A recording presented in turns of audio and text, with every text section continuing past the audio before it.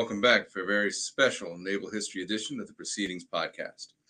I'm Eric Mills, Editor-in-Chief of Naval History magazine. Today's podcast is sponsored by Booz Allen. Accelerate today's missions with tomorrow's technologies.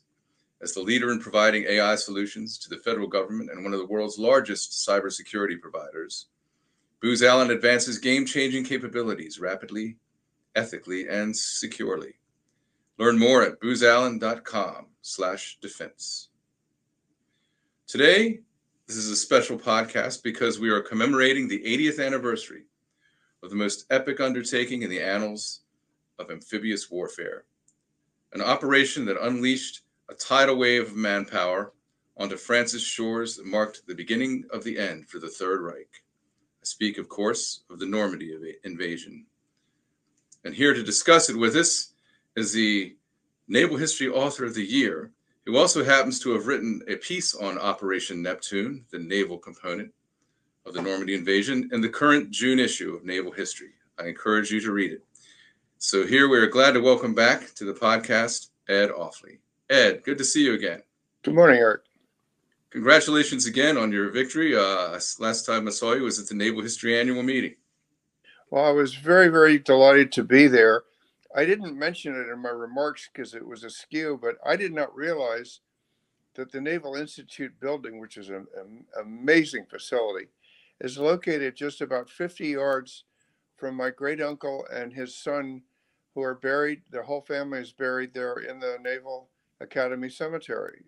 I'm talking about Marine General Ben Fuller and his son, Captain Ted Fuller, who was a hero of the Battle of Belleau Wood and received the Navy Cross posthumously for saving the lives of several of his Marines at the cost of his own.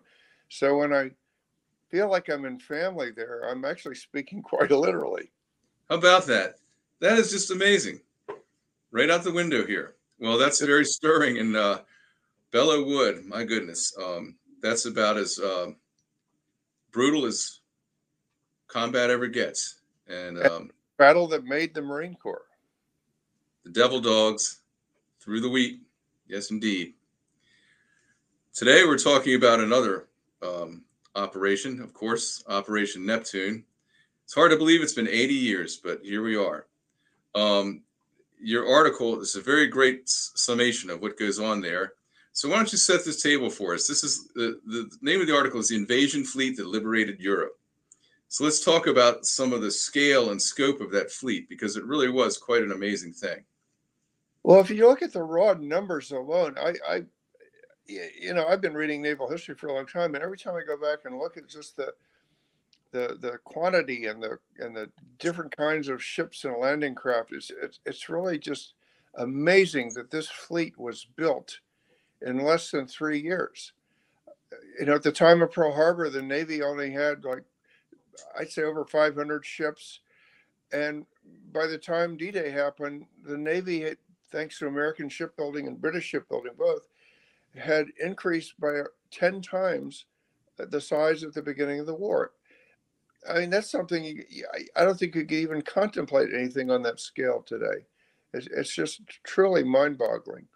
And the fact that they got it all together in time for what was a very narrow window of opportunity to strike the Atlantic Wall, the beaches of Normandy, and successfully land this army of 150,000, I believe was the initial wave. They had to calculate the moon, the wind, the tides, and a number of other weather, and it gave them 2 opportunities in the month of June alone. And the whole time they were trying to safeguard the real secret of the war, and that is that they were targeting the Normandy Peninsula and not the narrower passage of the Pas de Calais, where the channel is today, where you can go through by train. So all of this is I think of it like poor Eisenhower and his subordinates were juggling hand grenades. And the fact is they largely pulled it off. There was tragedy at Omaha Beach, which we all know, but the fleet got there in amazingly good order, and we're talking over 5,000 ships and landing craft in the dead of night with nothing like the navigational capabilities that we have today. I shake my head and wonder when I look back on this saga. It's easy for us to overlook the magnitude of the undertaking, and I'm always impressed not only by the sheer size of this operation, but the not only there's inter-service cooperation that's required to a great degree, but there's international cooperation on top of that layer of having to coordinate all these disparate groups into one cohesive juggernaut. And I think there's a lot of credit to be given to the American and British leadership that pulled this off. Maybe you can address that a little bit. Well, it's amazing because you read World War II history, and there were elbows rubbed and egos bruised, literally from the time of North Africa until VE Day. It was a hard time to be a British senior commander, I'm sure, because there's it's a fictional quote, but it really resonated with me at the Winds of War novel by Herman Wouk, when they're at the conference in Argentia where Churchill and Roosevelt secretly met to discuss strategies against the Axis. Harry Hopkins turns to Victor Henry and said, "You have to remember this is the changing of the guard," because the British had carried the torch for most of the war. They had suffered amazing losses at Norway, Greece, and Dunkirk. They were obviously a much smaller nation than the United States. They had a very good sized fleet, but had been worn down significantly by just years of fighting. So when the alliance, I guess this was at Tehran, when Roosevelt and Stalin and Churchill finally agreed that the invasion of Europe, overlord Neptune, would happen in June of 44. They set Dwight Eisenhower up as the commander-in-chief, and he very wisely appointed his two immediate subordinates were British. There's Bernard Law Montgomery for the ground forces and Admiral Ramsey for the Navy, and both of them were extremely experienced and qualified in their fields of warfare. And then from there, they essentially delegated subgroups by nationality. There was a British admiral in command of the invasion fleet at the three beaches, Gold Sword and Juno, where the Canadians and British landed. And then Admiral Alan Kirk, former chief of naval intelligence and experienced amphibious warfare admiral, was in charge of the force that landed the American 3 divisions at Utah and Omaha Beach. So it was a really evenly layered partnership of both British and American senior commanders. And there were frictions here and there and later on, but when you read the accounts of Neptune, it went about as smoothly as something this size could go. I think it's a real testament to Ike's organizational skill and ability to deal with people and disparate personalities and yet somehow bring them all together. Talk about somebody who's tailor-made for a chief executive position. You can see why he won in a landslide running for president in 1952. Not only is he this great war hero, but he's proven this amazing ability to organize and execute on a complexly layered scale. Exactly. But he also said at one point earlier in the war that the best thing for the American effort would be for somebody to shoot Ernie King. But that was earlier. That's a story for another day. Yes. And he never said that officially. He said that like between friends, I'm imagining. But maybe in his diary, I don't know. He mumbled it. Well, so that's on the command level. Now let's talk about like on the actual ship level. You mentioned this is a fleet of like 5,000, and I should point out to our viewers and listeners that Ed also has an online exclusive sidebar to this article that goes into a more granular detail about the ships that make up this amazing invasion fleet. Let's talk about some of the structure of that fleet. Who's involved? What type of vessels? All that kind of thing. The oldest, all those kind of things. Well, one of the things that may strike me is a strange writer, but I've become fascinated in that people, whether it's a young private who becomes a general over a span of time, and warships, we're both time travelers. And what you get at Operation Neptune on the shores of Normandy is a fleet that spans naval history from before the Battle of Jutland in 1915 to the surge of the Cold War 50 years later. The one of the oldest ships there was the British battleship Warspite. She saw combat at Jutland against the Imperial German Navy, took about 8 hits from a German battle cruiser, went on, got repaired. She was involved throughout the early part of World War II. In fact, she was the flagship for the British when they invaded Norway in 1940.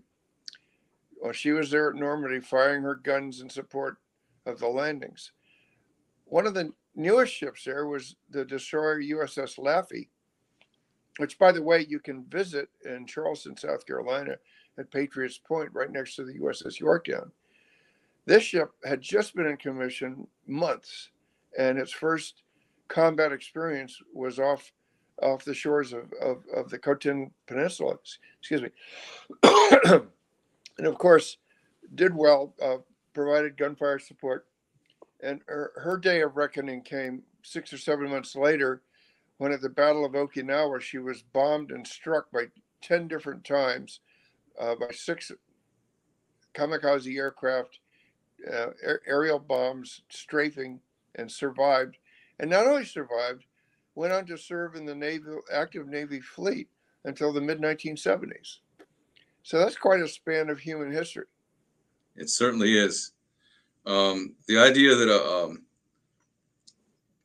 a ship that was at Normandy is still in service in 1975, that shows you that continuum of sort of through the ages and through these different periods that we'll separate in our minds. But a Navy, it evolves, and they drop out and more are added in as they go, but there's always that through line. And the ships that have that kind of history that endures through those decades are a large part of that continuous identity of the Navy and of a fleet. Exactly. And the way that this is such a large fleet encompasses that, the old and the new. And there's also, as you point out in your sidebar piece, a lot of representatives of occupied nations, Nazi-occupied nations, have vessels that are taking part in this as well. We should mention them too. Yeah, it was more than a footnote. The British, the French, or not the British, the Free French, the Poles, even a small delegation of Greeks, Norwegians, I think even some Dutchmen, sailors and officers who fled when the Nazis took over their countries, landed in the UK, and the British helped them organize into their own nationalistic naval components. And my previous research is fixated upon the Free French, because Admiral or General Charles de Gaulle and his subordinates actually put together a pretty effective naval force, because they had some surviving capital ships from the French Navy, as well as these British escort ships that were essentially turned over to French crews. One of the real heroes of the Battle of the Atlantic from just the year before was the Flower-class frigate Aconite, manned by a Free French crew. She was there at Normandy, essentially in a modified patrol mission, being a very small, corvette escort. But in 1943, she became one of the fewest warships to sink 2 German U-boats within 4 hours of each other. And as they say, it even made the New York Times. But I think it was like, you get the experience in the war to date, and you put together this all-star team at Normandy, and it's just a fascinating, just cross-section and array of ships and men. So let's talk about how the operation unfolds. Let's start with day one and kind of take the audience through the action as blow by blow away as we can in the time we have. Well, the original landing was, as everybody who's read about it knows, it was not June 6th, but the day before. Um, and it took 2 days in advance of that to get everybody away from the pier, underway, troops on board, weapons trained, and this whole mass of ships, convoy after convoy, minesweepers in front clearing the lanes, started to go, and then they called them back because the weather turned bad. And the poor soldiers and sailors returned to these crowded ports and essentially lay at anchor for over 24 hours in torrential rain, getting soaked and chilled in addition to exhausted. So then on the morning of the 5th, Eisenhower finally made the decision to go.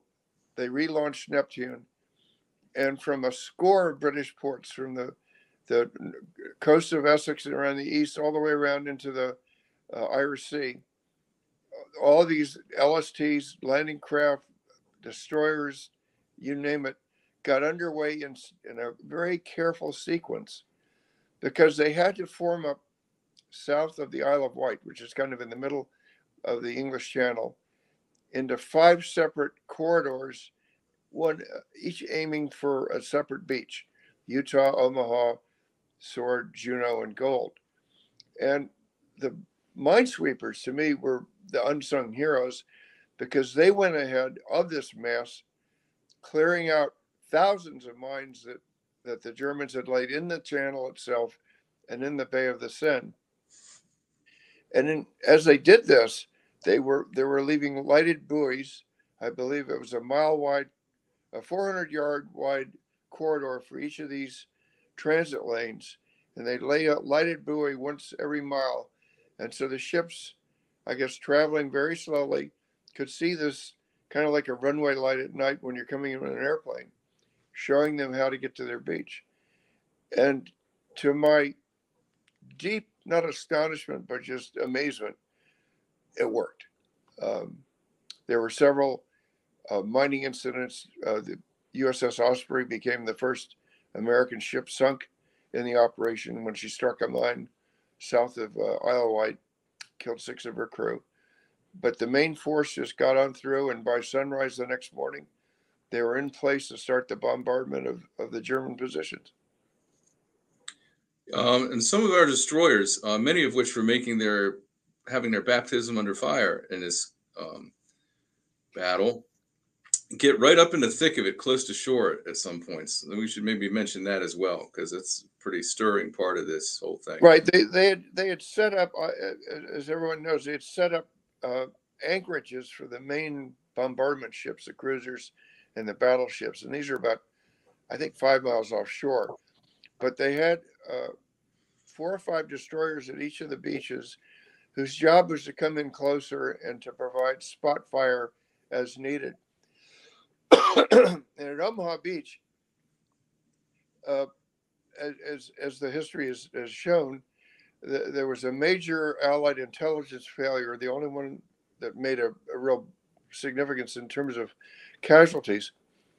They had estimated that only a diminished regiment of second-rate German home guard troops would be guarding Omaha Beach, and it turned out to be a battle-hardened division. I think half of it was there, 2 or 3 regiments, and they were dug in. They had crossfire. They had their guns sighted, and they had really built up an amazingly impossible to get through line of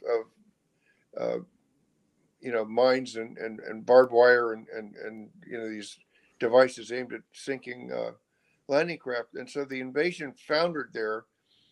And the destroyers, as I remember, the orders were to stay a certain period offshore unless there was an emergency. And at one point they decided, okay, this is the emergency. And they came in so close, they were scraping their keels on the sand. And one of them, the USS Corey, and this is a well-told tale, came in close enough and was just trading, like point-blank artillery fire with German defending positions.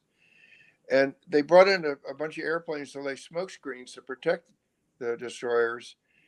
And so the 3 or 4 other destroyers are suddenly shrouded in smoke and the Germans could not see them. But the airplane that was supposed to protect the quarry got shot down before it could lay the smoke field.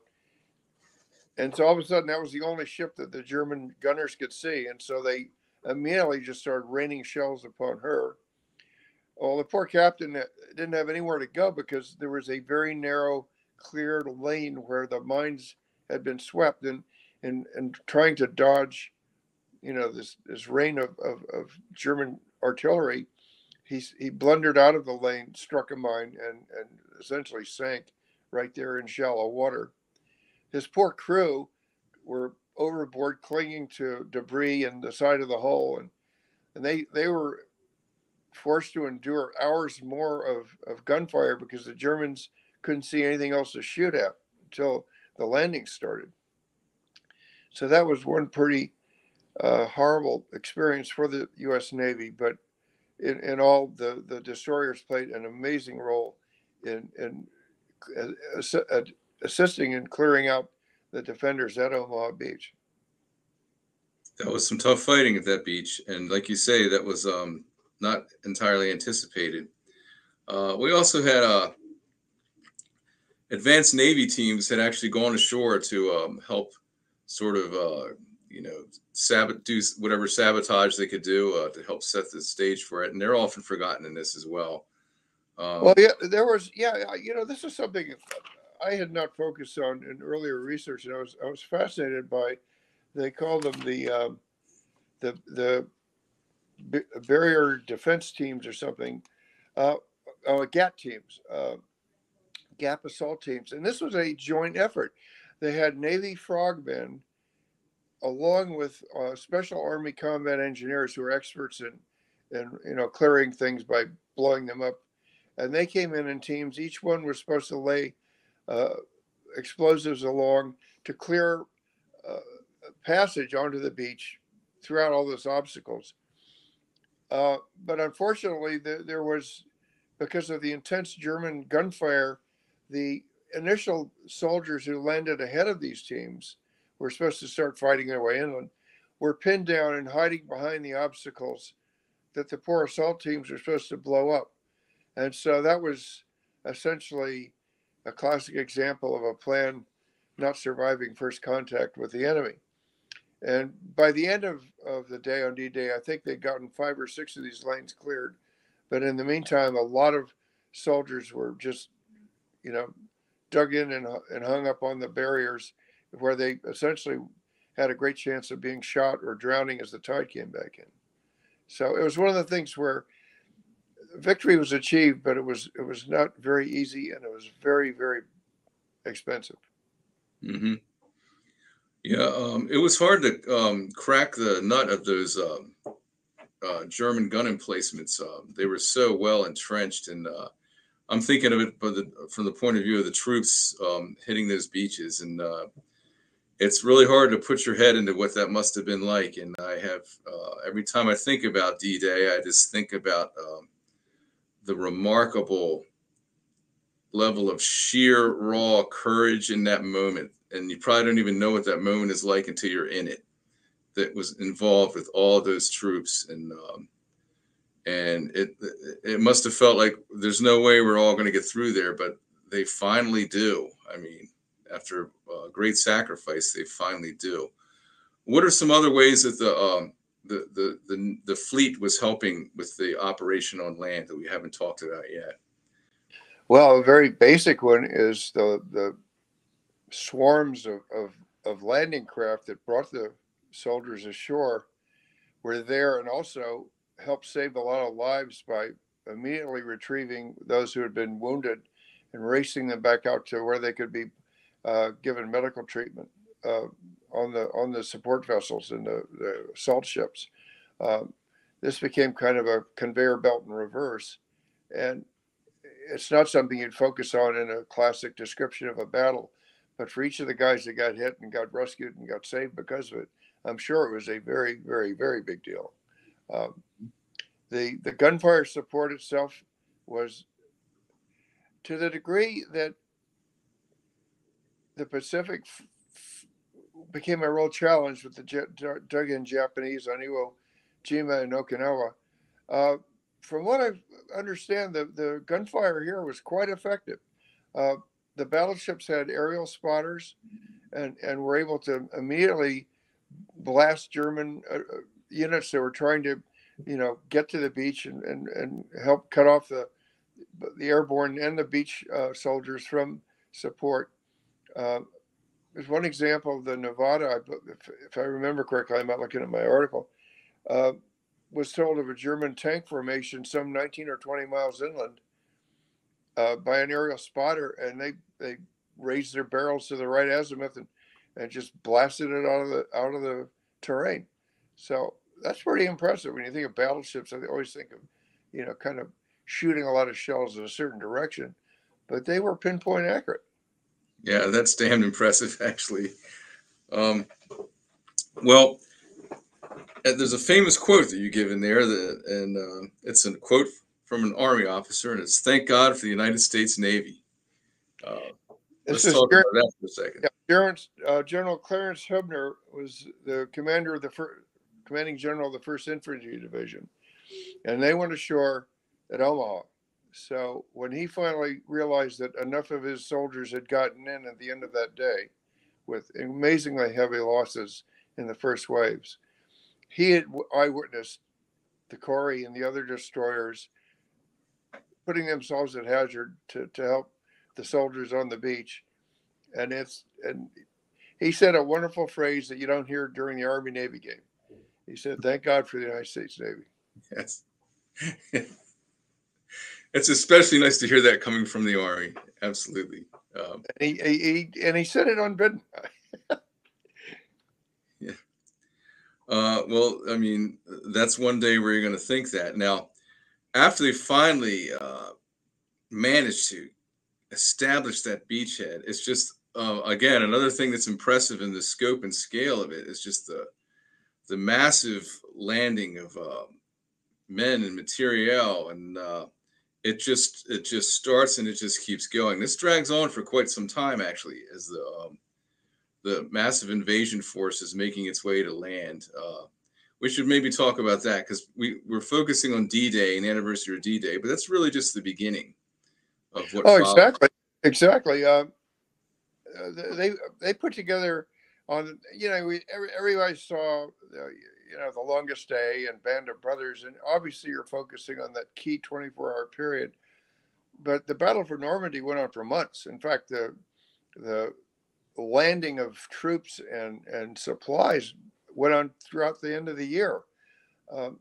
I discovered, and this is one of those discoveries as a historian that you go, oh, I found out a member of my family died on December 24th, on Christmas Eve, 1944. He was an Army soldier named Robert Claybrook, and he was one of 815 soldiers on the troop ship Leopoldville, Belgian transport, that was bringing them ashore in Cherbourg. And, this is 5 months later, you think everything's safe. A U-boat torpedoed that troop ship, and it went down with over 800 sailors and soldiers killed, including my father's first cousin. It was a bit of a shock to discover this. Incidentally, that same night, my father had to bail out of a plane over Virginia when the weather came in so fast and he couldn't find an airport to land at. So that was a rough night for our family. I'll say, and it's Christmas Eve of all nights for that. So. Well, that's another story away from naval history, but he landed in a tree outside a farmhouse in a parachute, and a little kid came running out and said, "Hey, Mom, Santa's here." I can't imagine that's not a story that gets trotted out every Christmas in the Offley household. That's just priceless. Believe me, it does. That's amazing. Well, you point out how a lot of these ships after Operation Neptune are going to end up in Operation Dragoon shortly thereafter, the invasion of southern France, the coast of southern France, which is always overshadowed by the Normandy invasion. But that's kind of a significant big deal too, as they kind of are starting to come in and not only liberate France and everything, but push toward inexorably toward Germany from those two directions that are going to merge as they head eastward. That's worth mentioning as well. There's not much rest for many of these ships and crews off in Normandy.